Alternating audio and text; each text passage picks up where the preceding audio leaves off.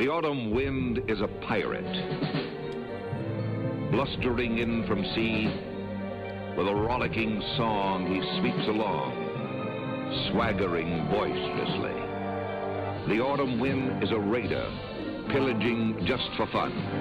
He'll knock you round and upside down and laugh when he's conquered and won. Raider Nation, let's go, let's go. Raider Nation, let's go, let's go. Raider Nation, are you ready for some football?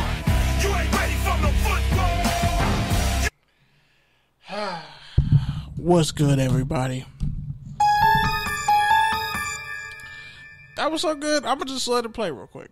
I'm going to let something else play real quick, actually. Touchdowns and Tangents. 150 episodes in, and I'm going to purposely botch the intro because that's what Pete would expect me to do.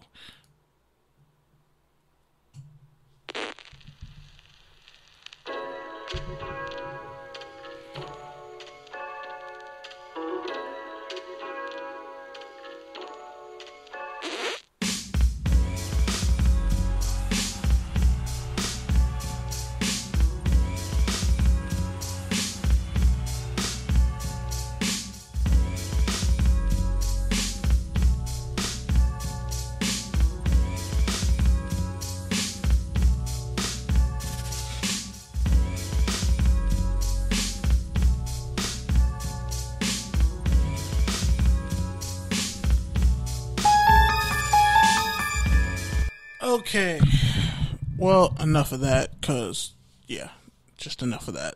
Touchdowns and Tangents. Kenneth Berry here in the house. Also Grande.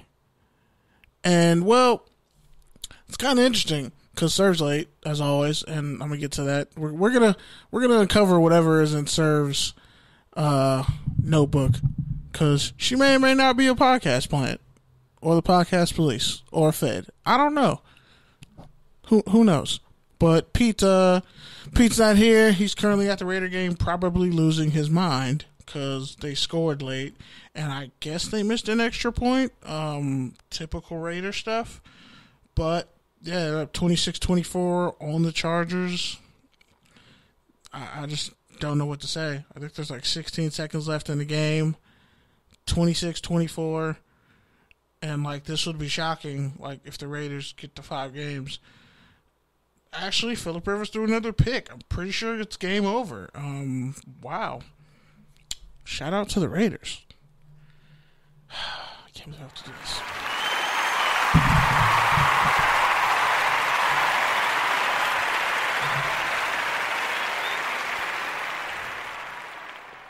I simply want to point out that the state of California just doesn't need the Chargers. Can we just be honest? They don't. Oh, man. Hey.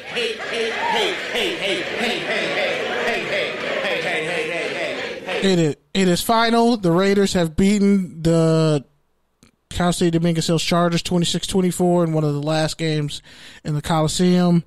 Oh, my goodness. Clelin Ferrell, 4th overall pick, had 2.5 sacks. Carl Joseph, former first-round pick, got the game-sealing interception.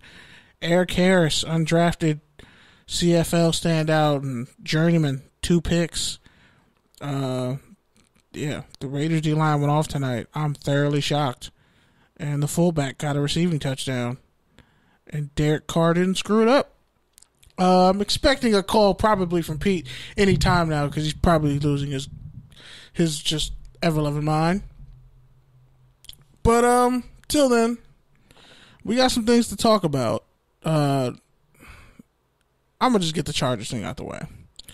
So the owner pretty much stated, hey, we're going to stay in L.A. We're not going anywhere. Somebody suggested they should go to London, and he pretty much shot that down. And, they lost to the Raiders, per the usual, when it really mattered. And now the Raiders are in second place in the AFC West. So that just calls for another quick celebration. Ready for the Oakland Raiders. It's the invasion of the Oakland Raiders. Are you ready for some football? Yeah. You ain't ready for this football. Here we come, baby. just win, baby. Feel the storm of the cold autumn wind, baby. Okay, that's cool, because honestly, I kind of hate that theme song, but whatever. Man, I kind of hope he calls in, because I want to hear like a drunken, excited explanation on what he saw tonight. But we actually got a jam-packed lineup anyway. This is our 150th episode, which to me, I'm still kind of shocked. Like, damn, we're like only 50 away from 200. It's still surreal, because I remember when we started, just in a tiny-ass hot room. I was coming all the way from the South Bay to Northridge. He was getting off work, and we would just talk. And now, it's become much more polished, much more, I'll say, desirable. And I'm kind of mad I didn't go to the Raiders game. That's mostly what I'm really mad about. Like, I kind of wish I would have just said, forget it, and just called off work. Actually, I wasn't even at work today, but I could have just made a weekend of it and just went. I don't know how to feel. I kind of feel like a fake Raiders fan right now. I'm not going to lie. And I'm never going to actually admit that I said this if somebody pulls the audio up again. So if you didn't hear me say that, well, you just didn't hear me say that. But anyway, shout out to all our affiliates, man. Obviously, first and foremost, Good News Radio, Good News Sports, the conglomerate.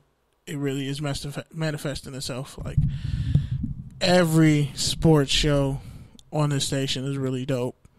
And we build something, and it's exciting to see. Most importantly, it's just exciting to see everybody win. Everybody's winning in different ways, so that's always dope. And most importantly, shout out X-Squad affiliates, Fremo. I hope everything with that situation works out. But, yeah, it's shout out to everyone who supported us, who's held it down for us, who's listened to either Pete being monotone or me talking way too much or rambling, and you stuck with us. So, for that, I appreciate y'all.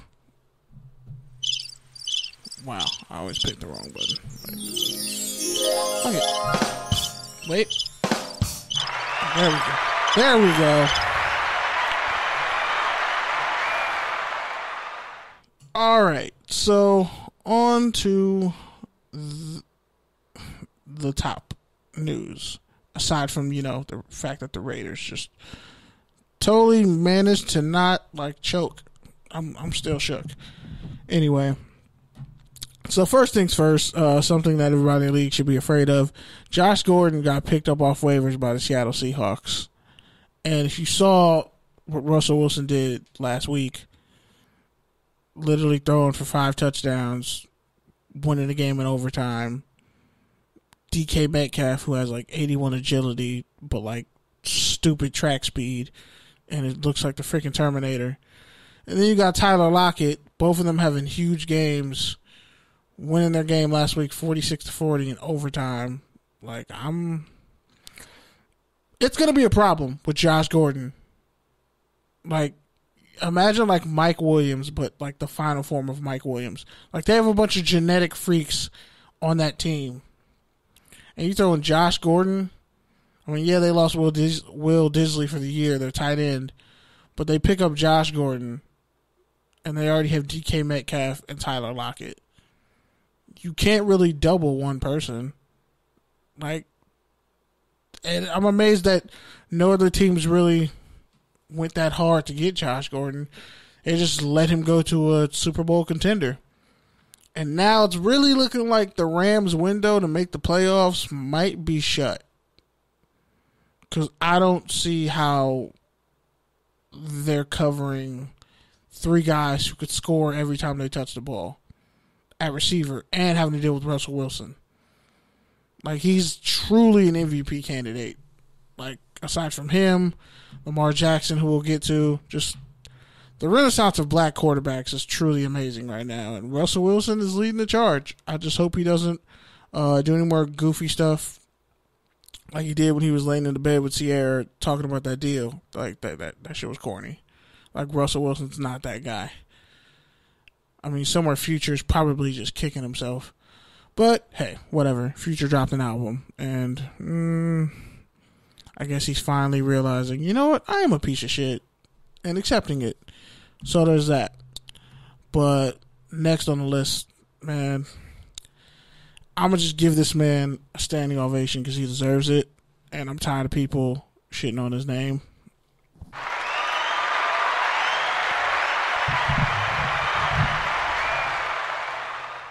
Cam Newton, quarterback for... Oh, look at that.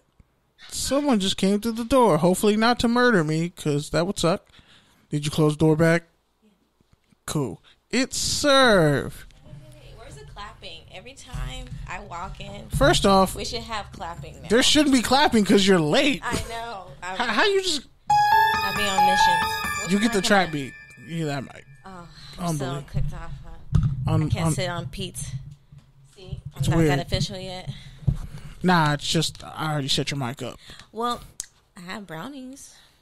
That's all you have to say. Oh, okay.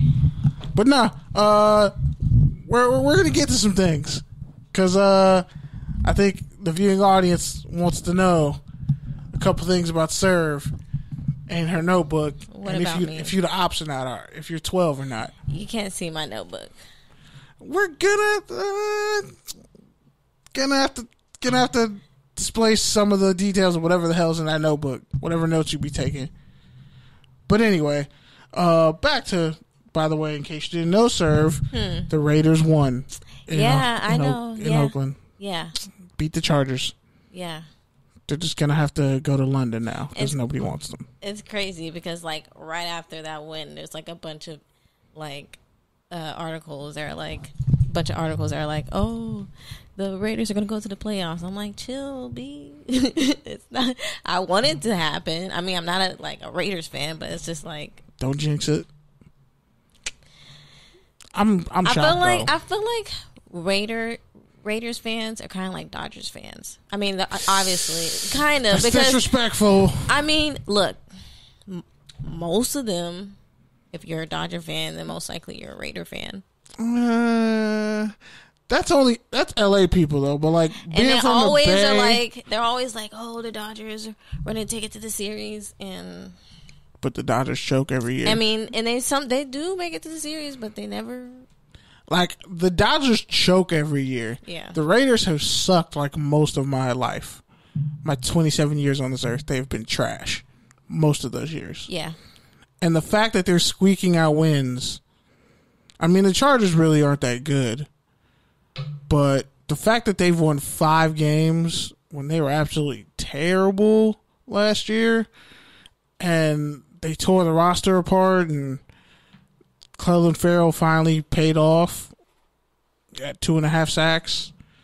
It's kind of shocking. So we'll table that. Cam Newton, and this is probably going to hurt Pete, and this is going to hurt Keith too, so sorry, Keith.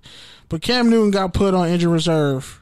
He's done for the year in Carolina, and possibly done forever as a Carolina Panther. This might be it.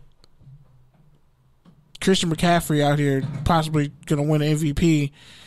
Arguably the greatest running back ever. I've never seen the greatest white running back ever. And one of the best running backs in the league. I still say Zeke is eventually going to be Saquon, but Christian McCaffrey is literally going to reset the running back market and skill. Like, you're going to have to pay receivers and running backs almost the same, if not more, because of what Christian McCaffrey is doing for the Panthers offense by himself. And it's just kind of sad to see, like, it's crazy, the irony. Like, arguably one of the greatest black quarterbacks of all time pushed off the team that he led to a Super Bowl to be replaced by a white running back who was, like, dope as hell. I'm shocked, honestly. Like, the irony is really foul. But there we are. So he's on IR. I don't even see how